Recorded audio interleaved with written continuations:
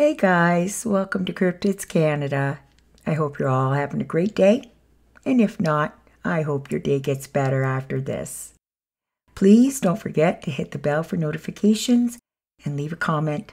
And if you enjoyed the video, please hit the thumbs up and subscribe. It helps my channel a lot. Okay, so sit back, put your feet up, relax, and let's get on with the story. Okay, so it doesn't actually have a lot of information. Just starts out in the month of July 1998. My friend Jessie and I went on a hiking trip at Rattlesnake Ridge to collect rocks for Jessie's geology class at Seattle University. We reached the gravel parking lot about 1 o'clock. At the beginning of the trailhead, there's a lake that is very active with waterfowl and occasionally birds of prey. Normally, this trailhead is semi-popular, and we noticed that there were only 3 other cars in the lot at the time. Looking back now, I can say that this particular day was odd in that we noticed no animal or bird activity, which normally is abundant around the lake at this trailhead. Everything seemed strangely quiet, and an ominous feeling seemed to loom everywhere. In fact, normally both Jessie and myself are quite talkative when we hike, and even said very little to one another. Both of us had packed lunch in our backpacks, along with our usual flashlight, waterproof matches, extra batteries, 2 walkie-talkies, a cell phone, and a first aid kit. So we started our hike on the regular trailhead until we reached the opposite side of the lake. At this point, we exited the regular trail and began ascending up the mountain, moving diagonally towards the rock face of the mountain ridge. After approximately 20 minutes, we came upon a small creek that flowed downhill towards the lake. We decided to follow the creek upwards, as it seemed to be going in the direction of our destination.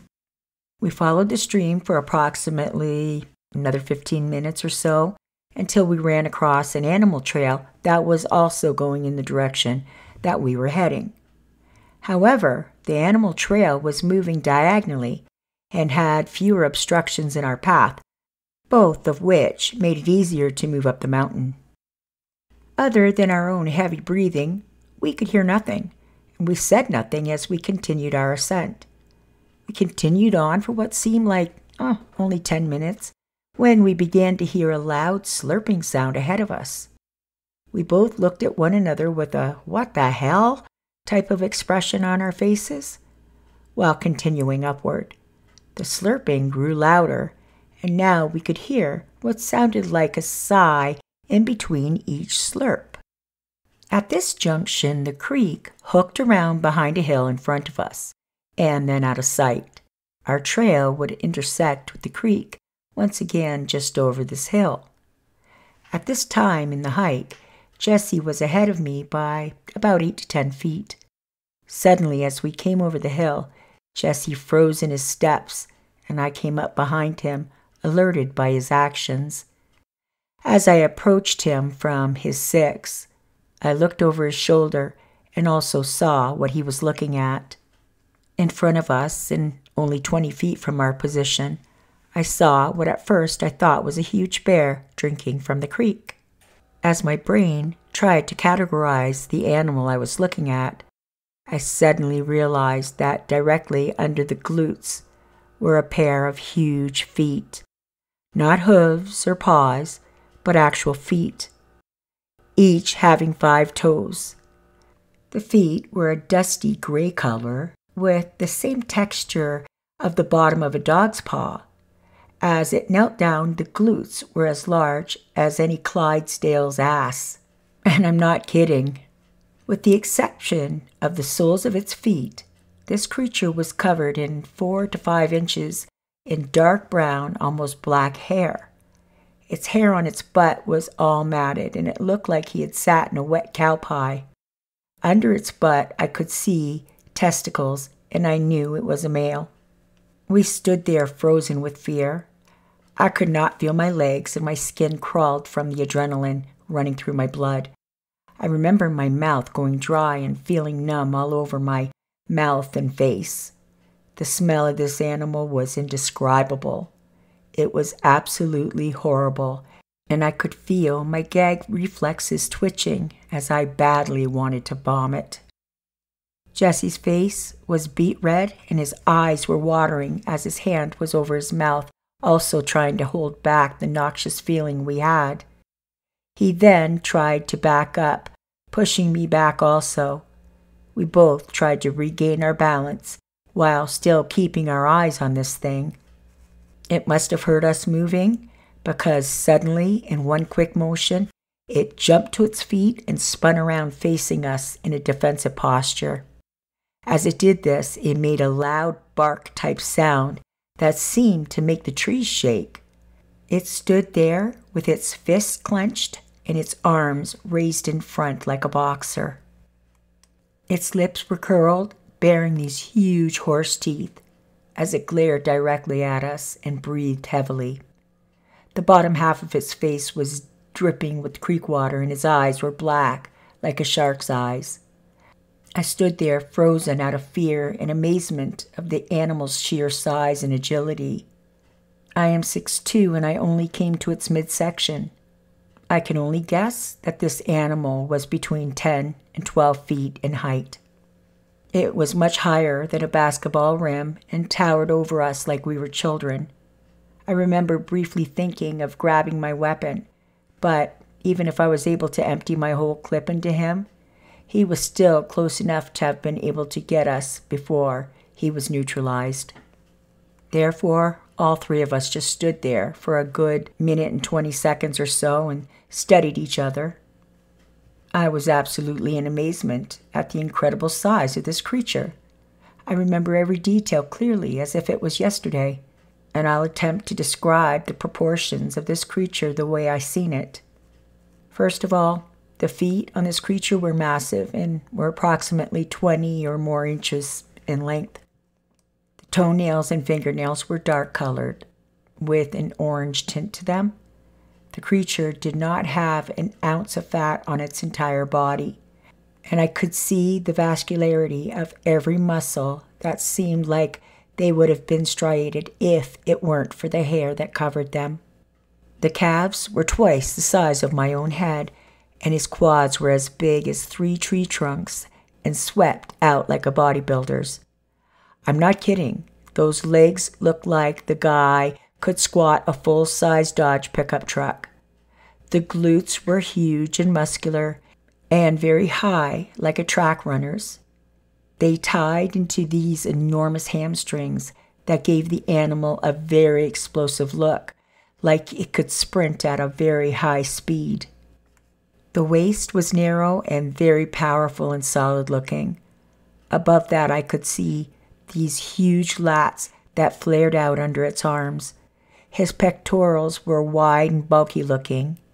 They were so big that they came up to his chin. I couldn't see any neck at all, but its traps and deltoids were what really caught my attention.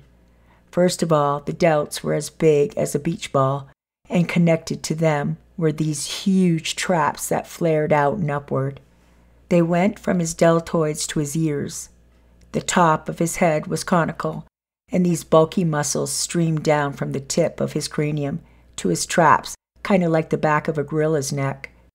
Now, the face was not like an ape at all.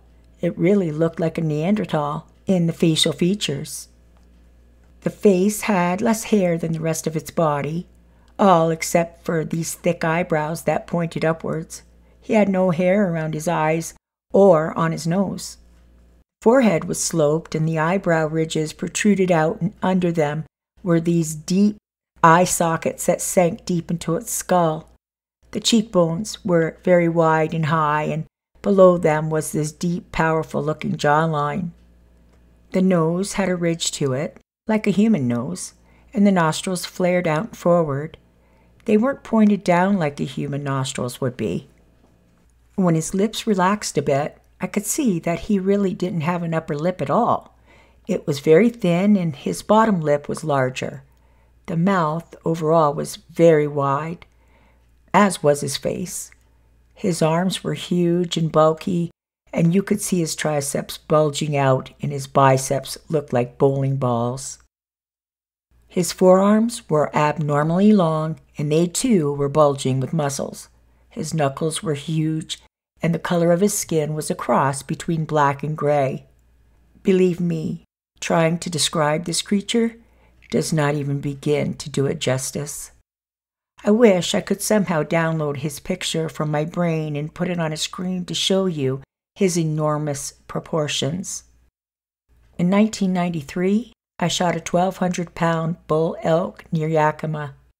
The creature we saw that day had twice the muscle mass as my elk did, and I guarantee you he weighed no less than 1,500 pounds, with a maximum weight of 2,500 pounds easily.